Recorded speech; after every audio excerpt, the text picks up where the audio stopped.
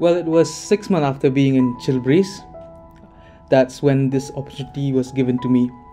So before going there, I would like to talk more about the other opportunities that was given to me at that time. There was a time when it was 2 months after my appointment. I got a chance to be in a team where this team were training newer team members. They were mentoring them, and I was able to be part of that team. Being there helped me to see many other perspectives. One was I was doing more than just for myself. I was also helping other team members to grow and develop their skills in serving our customers. So I got that experience from there, and then October comes. That's when I saw the post from our CEO, Ralph. He talks about there's a chance we're gonna set a small unit in Mizoram.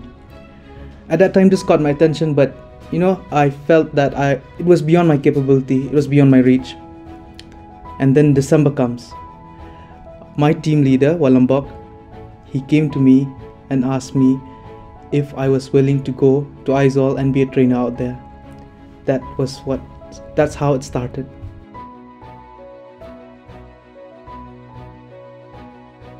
Well, it was not easy. I had many doubts. I was scared. I had doubts on my own capabilities. I had other responsibilities as well in the team. I was looking after the customers, serving them. I had my responsibility with the team. So these were many things, many factors that didn't help me to make my decisions. It was very difficult. I was not ready to step out of my comfort zone.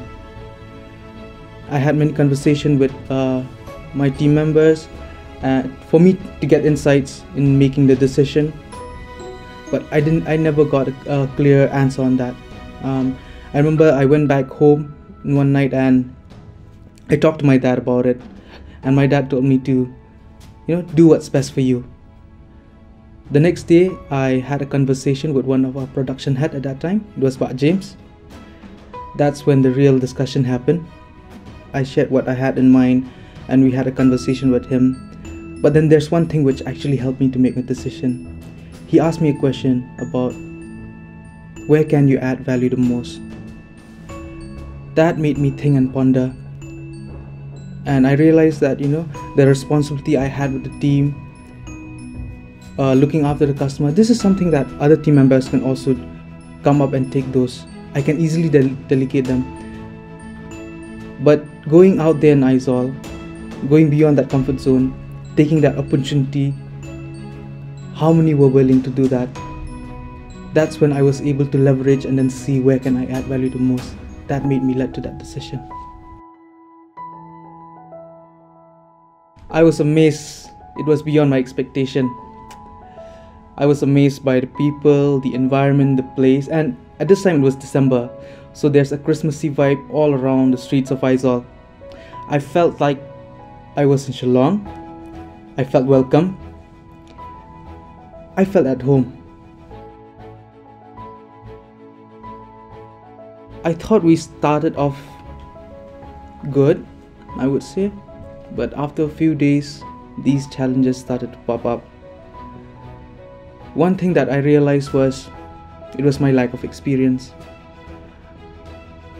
Yes, I was part of a team where we were raising up newer team members, but in that team I had many other team members who I can depend on. In the areas which I'm weak at, they will always help me.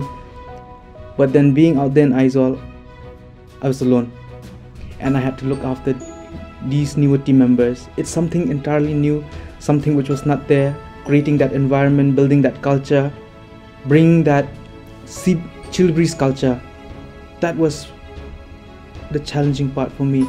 It was difficult for me, the reasons because, like I said, my lack of experience, my understanding on the why of the company, why do we exist, why do we do what we do, why do we go beyond. I couldn't give them a very clear or a concrete answer at that time. If I were to compare that time with what I am right now, I'm sure that my understanding is much more deeper than it is. So those were just few of the challenges, my life experience, like I said. There were numerous days where I had prepared and I thought that everything would go as planned, but it never did. there will always a new challenges will always pop up every day, and that's when I realized that I really need to push myself. And the other thing was also building that culture, like I said, the environment, because it's entirely something new out there. Yes, I could speak about many things. I could tell them about why we exist. I could tell them about the purpose of the company. I could tell them about why do we do what we do. But those are just words. I had to prove them through my actions. And every day I had to remind myself that each and every action I take, each and every decision I make, I'm representing Chillibreeze. Well, the challenges didn't stop there. This is where the nightmare begins. It was a time when the trainees, they move into the probationary period. This was the time when they were serving real customers. So it was at this time, one of my biggest challenges that I faced in my Chillibreeze career was working virtually with the Shillong team. There were many breakdowns, communication gap, and constantly delivering that customer ready deck or the quality work to our customers. There were many days where I felt that I've let the team down, I felt that I've let the customer down, and even the company. When I look back at my performance, I thought that I'm not adding value to anyone, not even to myself.